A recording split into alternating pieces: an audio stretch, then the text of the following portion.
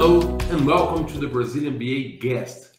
I have been talking about business analysis with some experts in this area on different aspects of business analysis. If you haven't had the chance to see it, take a look on the channel and see what is best for you in your particular profession or whatever particular usage. Today, I want to talk about business analysis in a wider view. We're going to talk about business analysis as a mindset. And for that, I have the honor to have with me the President and CEO of the International Institute of Business Analysis, Mr. Delvin Fletcher. Hello, Delvin. Thank you for coming. Hello, Fabrizio. Thank you for inviting me. It's great to be with you. Oh, it's totally my pleasure. Delvin, I do have a question for you today. My question is, should business analysis be promoted as a mindset available to anyone? Yes. The quick answer to your question is yes. And the temptation is to say yes, but instead of saying yes, but, I'm going to say yes, and. In other words, the mindset is critically important, but not in and of itself sufficient. And maybe I can illustrate this best kind of with a simple story or a simple analogy. If you and I were hiking guides and we enjoyed that pursuit and one of us fell and cut our finger or our arm, we'd both know how to put a Band-Aid on that and heal it and clean the wound. And maybe if we were a little more experienced and one of us fell and broke our leg, we could do a makeshift splint to help, protect it while we took one of us to the hospital, whoever had done that, and maybe if we were guides in a park and that was our job, we would learn more about how to do splints or how to clean wounds or how to do things like that. And in that progression, we need the mindset to heal. We need the mindset to help. We need the mindset to stop injury from getting worse. But in each of those progressive situations, we need more skill. We need more practice, right? But none of that would equip us to repair that broken arm, right? Or that broken leg, or to deal with a serious wound. For that, we would need medical training. We would need a lot of experience. We would need mentoring. We would need so in each of that, each part of that conversation, the mindset is important and in some ways available to anyone if we're willing to embrace it. So I can learn how to clean a wound. I can learn how to build a splint, as could you. But if either of us wanted to learn how to be a surgeon, it's a different conversation. It's a different level of commitment. It's a different level of work. It's a different investment of time and energy and things like that. So everywhere in that analogy, if it kind of makes sense, the mindset is important. And without the mindset, to some degree, I'm just a method person, right? If I'm a surgeon and I don't care about healing my patients, somewhere in there, I'm probably not going to be very impactful, not very effective. In fact, I probably can't be a surgeon unless my mindset is good, is focused on healing, on help, right? But each of those little examples, ranging from putting a Band-Aid on a cut to repairing a badly broken leg that requires intense skill and experience and wisdom, requires an appropriate mix of investment, commitment, skill, experience. And I think, to the extent that any analogy applies to a different situation, in business analysis, we kind of have the same sort of thing, which is there's a huge universe of opportunity and experience in the marketplace that we work in globally. And in some cases, the right answer is to build deep, impactful skill with a lot of training and experience so that you can teach, so that you can mentor, so that you can lead centers of excellence, so that you can guide strategy, so that you can deal with complex change leadership, so that you can be the right kind of input into critical pieces of software development, or on and on and on. We could have lots of examples. But on the other side, there are all kinds of opportunities for good business analysis mindset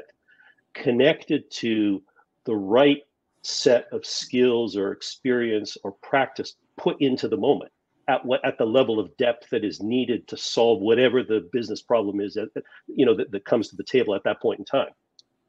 I like it very much, this analogy that you made, talking about this healthy mindsets or something like we have to treat someone who is had an injury or a broken arm or something like that, and the business analysis mindset, because with the healthy sector, with this healthy mindset, we were able to create very different kind of health professionals. Like you said, you have the medical, and even in the medical, you have the cardiologist, you have the pneumologist, you have the ophthalmologist, so a lot of doctors, and you have physiotherapists, you have people working in different areas like nutrition, and so you have a lot of people using the same mindset.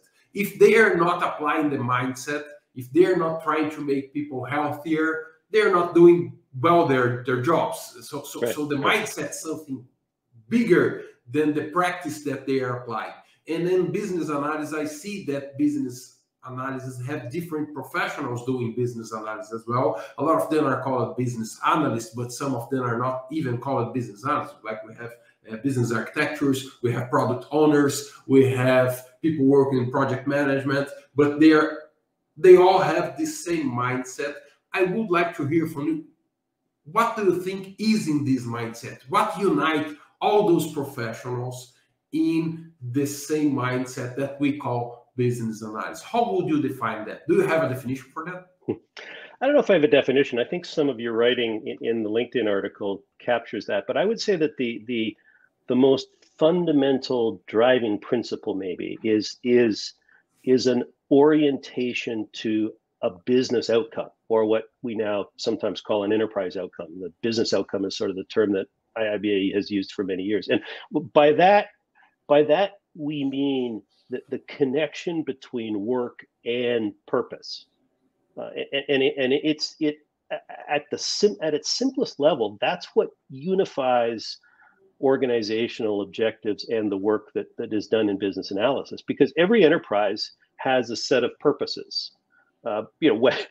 Whether they realize it or not, some of them are very simple, like to make money, right? Some of them are much more altruistic, like to do good, right? But every enterprise, whether it's a commercial business or a government or an institution or an academic enterprise, every organization has purpose. The smarter ones know what that purpose is, are constantly challenging it, are refining it, are building it. And I think business analysis is at its best when we can connect skill, technique, the work that we do with those purposes in effective ways, which means a couple of things. It means we have to know enough about what that purpose is. It means we also have to know how to be the bridge at times between purpose and our work, so that the work is challenged by, refined by, made accountable to, impactful towards. We could keep talking about adjectives like that. In other words, it's the connection between the method and the day-to-day that we do and what those purposes are. And I think COVID has really put a spotlight on a lot of that in many enterprises, because it either made their purpose and the way they were achieving it very clear, or it challenged it. In some cases, it did both, right? Some of it was in very basic things like, are you really focused on your customers? Many organizations have been challenged by that because when COVID forced everybody to kind of be remote, it forced a lot of processes to become online. It took human interaction away and made it something different. It became really, really clear which organizations were really rigorously focused on what their customers needed and which ones weren't. Now, that wasn't a new issue. I think COVID just accelerated it, right? But I think that's one example where the mindset of business analysis and the work that we do can be really, really impactful if we can figure out how to connect those things. But that also means that we have to understand the businesses that we work in, not just the methodologies that we are practicing. And I think it means a number of other things as well. I like this visual about connecting the purpose of the organization with the practice of the organization. And it seems that this mindset should be available to anyone or for anyone working in an organization. Everyone should have this mindset. And the final question I wanted to bring to you is how IIBA, as an international association for business analysis practitioners. How can IIBA support those who want to develop this mindset independently of what they're doing or what their job function is? It's a great question, and I'll give you a few answers, and there's probably a few more. One of them is trying to provide equipping journeys for both let's call it the depth side, but ultimately the CBET credential that sort of IIBA was founded on creating, which is the hardest one to achieve and the one that sort of represents to some degree accomplishment in the deeper side of business analysis practice. So I think part of it is maintaining that opportunity for practitioners who want to go deep into technique and method and capability. And there's still many of them all over the world, but it's also to create a parallel channel or an additional channel. And this is something that I'm proud to have inherited from some of the people who went on before me. A lot of the work that Ken Fulmer did in the years before I came to IIBA was saying that's important and we need to continue to work at that. But there's also an equally important track or journey that we need to support. And that's what led to sort of the partnership with the Agile Alliance on Agile and some of the other work that's been done over the last four years.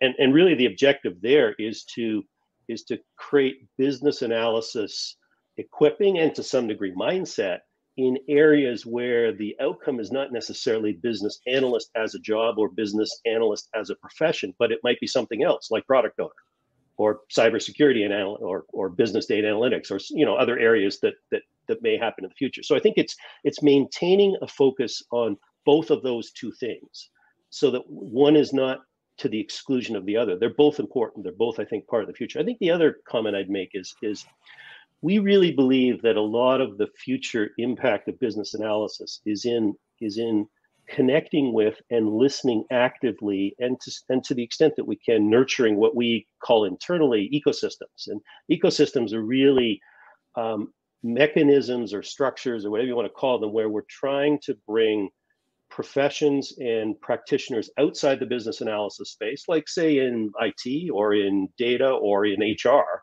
and help them understand where and how and why business analysis as both a mindset and some practices can bring value to the work that they are doing. And also ultimately corporate entities, academic institutions, governments. We have some very interesting conversations going on with a few governments entities in certain places in the world right now, where their objective is to develop deeper and more impactful skills inside certain sectors of their economy to help them grow, to help them do better work, to help them do things like that. And what we want to try and do, it's the synergy of bringing a lot of those things together. And some of it, a lot of it is the IIBA chapter network, where you've got this opportunity for people to meet in safe places, to learn from their peers, to develop skills if that's their objective, or sometimes simply to deepen community. And as you know, because you've worked very hard in the Brazilian setting, right? That community to some degree is the core of that work going forward. One of the things we're trying to do a better job of in the future than maybe we've done in the past is create the connections around that, so that we can bring enterprises to those chapters, so that we can help governments a little bit understand where we can provide some value, so that we can teach what we think that mindset is to HR professionals in places, and that will help us ultimately in recruitment and things like that. And I think we could go on and on, but there's a lot of really interesting conversations going on that I hope we'll be able to bring to some fruition to sort of provide a more accelerated answer to your core question over the years ahead. Thank you very much, Delvin. As a member of this ecosystem in different parts, I'm a CBAP, I am a chapter leader, I am a professor, and I am one who get this purpose of helping organizations to get better outcomes very seriously. I'm very glad that we had this conversation today, and I thank you very much for sharing those ideas of the IIBA strategy with us. Thank you. It's been a pleasure to be with you, Fabrizio. Take care. Take care. Thank you. Bye-bye, Delvin. Bye-bye.